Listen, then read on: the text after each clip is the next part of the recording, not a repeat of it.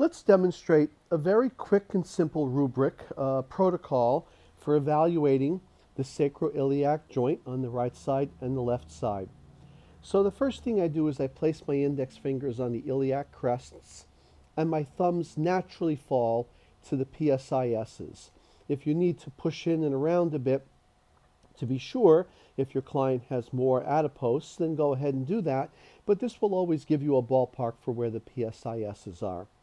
Once I find the PSISs, I drop directly medial on each side, and I press with both thumbs downward, and I see if it feels as if one side is more prominent than the other side. And I do feel more prominence on the right side than the left side of the sacral base. So two things could account for that.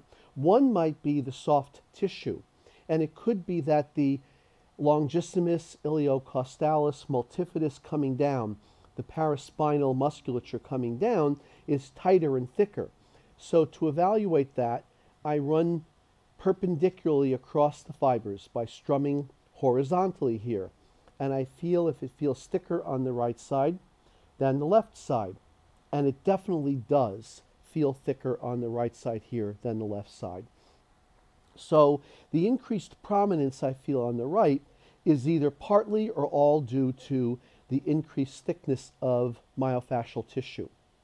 But some of it could also be due, perhaps, to the sacrum being tilted a bit. So for that, what I do is I find the PSIS, I take the ulnar side of my hand, or perhaps specifically the pisiform, and given that the sacrum is a triangular shape here, I need to be parallel with the lateral border of the sacrum here, and I place my pisiform down on his sacrum on the right side of the base, and I just challenge by dropping pretty much straight P to A, posterior to anterior toward the floor. Then I do it on the other side, and I feel how the joint responds there. Now I feel more of a bounce on the left side than I do on the right side.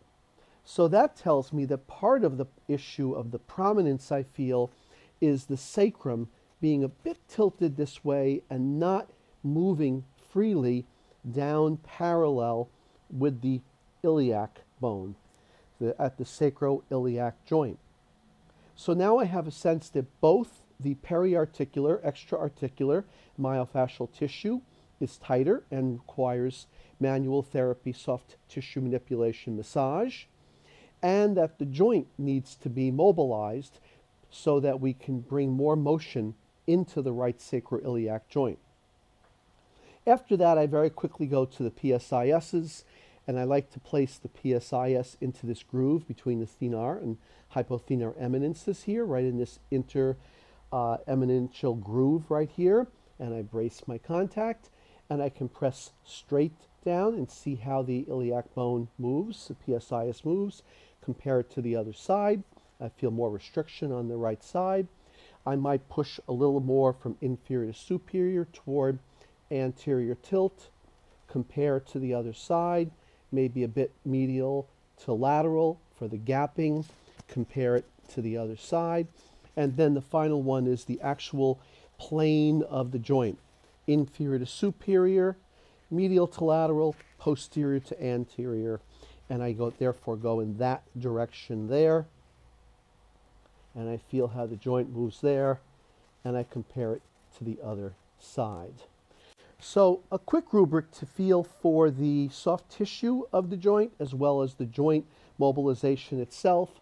And we should add that with any of these compressions, if there were inflammation, irritation, a sprain of the joint, that would also show up as painful, which is another criterion that's important in addition to the mobility that we feel. Now let's take a look at this rubric, visualizing it with a plastic skeleton so we can better see the structure of the sacroiliac joints. I place my index fingers on the iliac crests. My thumbs naturally fall to approximately where the PSISs are. I search for them, I find them.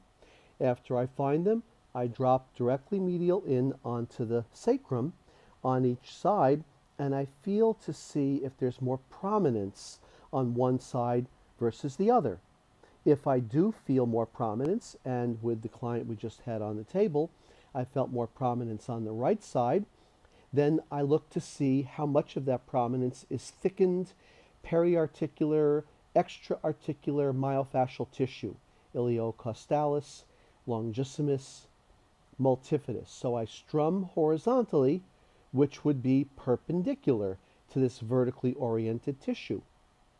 If I feel that that is thicker, then I know that part or all of the prominence is due to the soft tissue.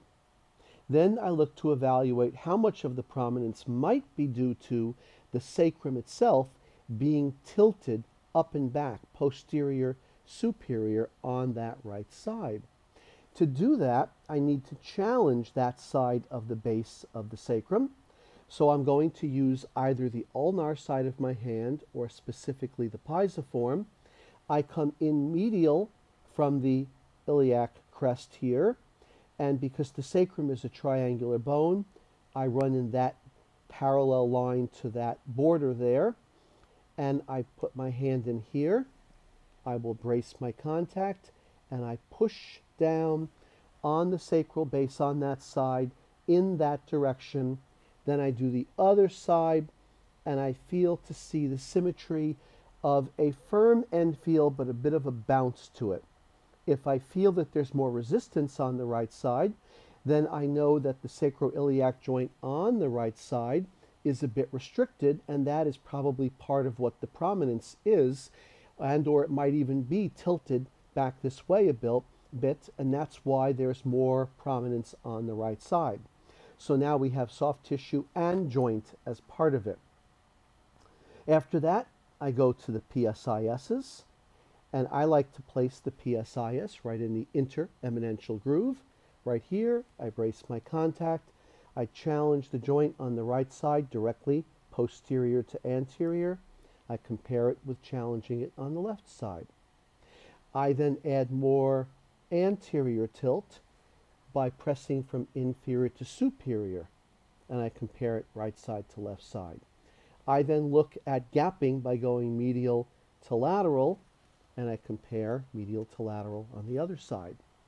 Then I try pushing on the PSIS an oblique plane motion that is a combination of the three I just did: posterior to anterior, inferior to superior, and medial to lateral, which is directly in the plane of the joint. So I contact the PSIS, and I do that oblique plane motion, and of course I compare it to the other side. If you liked this video, know that it is part of our video streaming subscription service. Click the link below for more information and receive a free ebook when you sign up.